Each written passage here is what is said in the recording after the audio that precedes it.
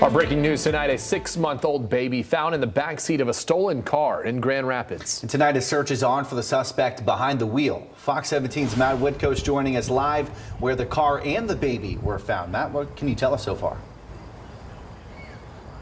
Well, first off, right off the bat, the Grand Rapids Police Department is saying the baby is okay. What we're hearing from police is that the baby and the car was found stolen right behind me here on Crescent Street, just not too far from Grand Avenue. An active search is now going on for the suspect.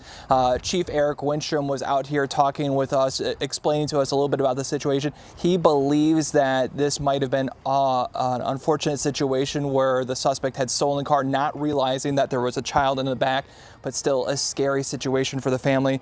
Grand Rapids police were called to a home off of Flat Street. That's near Eastern Avenue for a report of a stolen car with a baby in the back seat. Officers then immediately began a large-scale, Chief Winstrom explained to me, about 30 to 40 officers were out looking for this child, bringing the drone team in, even alerting the nearest apartments, including the Kent County Sheriff's Office, to be on the lookout. And within 30 minutes, they were able to find the stolen car and the baby, about a 6-month-old infant, inside about half a mile away from that home on Flat Street. Again, the baby appears to be unharmed. Now, an active search is underway for the suspect. So if you have any information on this situation, you're asked to call police or a silent observer. Reporting live here in Grand Rapids, I'm Matt Whitcoast, Fox 17 News.